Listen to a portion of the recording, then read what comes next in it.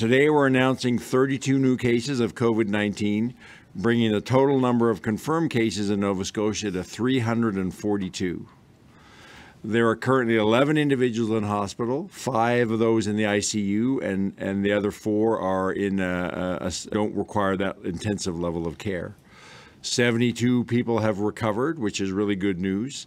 To date, we've had 11,346 Nova Scotians tested and have had negative results.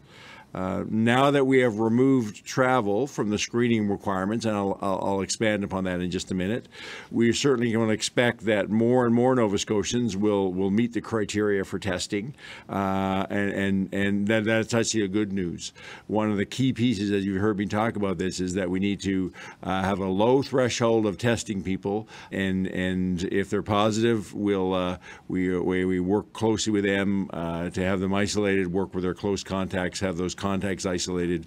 That's one of the key reasons of how we break the cycle of transmission by having that rapid or broad access to testing and rapid follow-up. With the elimination of travel, we have expanded the list of symptoms that we are using for screening for COVID-19.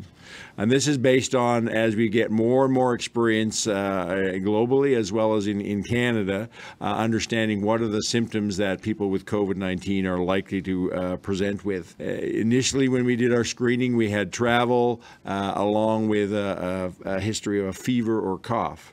Now, if people are concerned and they have COVID and they go to the online 811 website or screenings happening at other places potentially, we're looking at the symptoms are fever, new or worsening cough, headache, sore throat, and runny nose.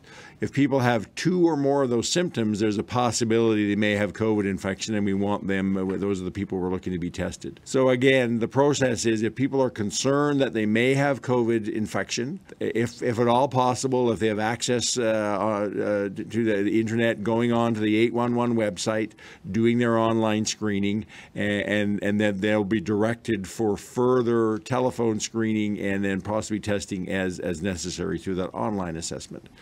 Know that some Nova Scotians don't have that, so if you don't have access to the online, by all means call 811, but if at all possible, do the online screening first. And as you've heard me talk about, we've substantively built our capacity in the lab. We've built our capacity and the ability to manage people and test them through the assessment center, and that we have public health staff have all been deployed. Really, the only piece of work now that's happening through public health is following up of cases. We also follow up all the negative cases to make sure they get informed of the result and they have an opportunity to ask any questions they may have and further direction they may need. I spoke initially when we first started testing for COVID-19 in Nova Scotia that when we have information to share with the public, you will hear directly from us through these daily briefings.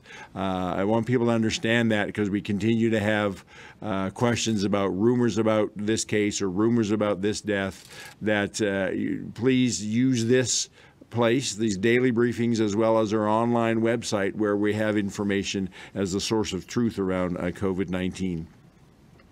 We have a process that all the information about new cases and any deaths that may occur, that local public health has all that information. It is passed into the epidemiologists in the department, usually by early morning.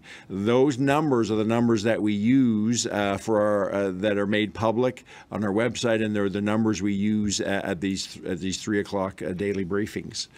Things may happen later on in the morning or even in the early afternoon each day that people may hear about, but we have not had a chance to do the work within public health to follow up a case or to validate and investigate a case or even a death to make sure that they are actually related to COVID.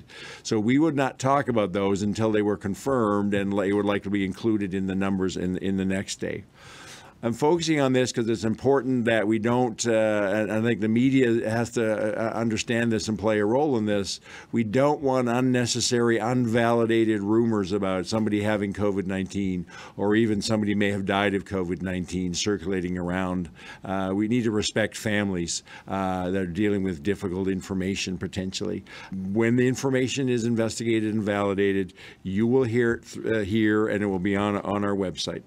I'm just going to finish off today with a couple of things. First of all, I'm going to say it's concerning to me. I was made aware just earlier this afternoon that 911 is still getting calls from the public who are saying they have COVID symptoms, thinking that they have somehow, if they say they have COVID, they're going to get faster attention from 911. And then when 911 shows up, increased anxiety on the part of the crew. They've donned their special protective equipment.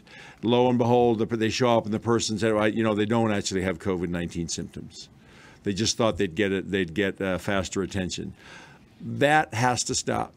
911 has a process that people will be triaged no matter what symptoms they have and get in the timely attention that they need based on the urgency of their symptoms.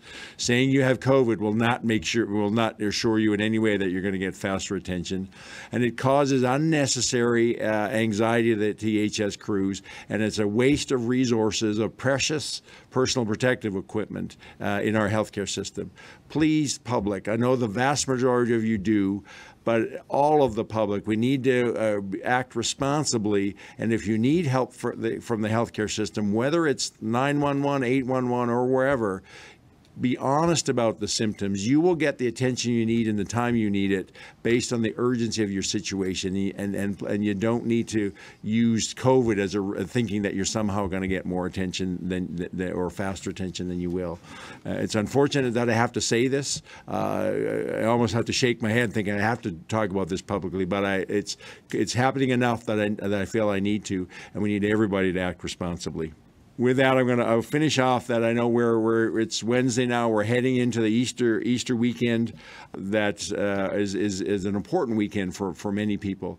It is going to be very different this year. I acknowledge that, and it's going to present some different challenges on how we celebrate the Easter weekend, and 4 days for families that are going to look very different than we normally do.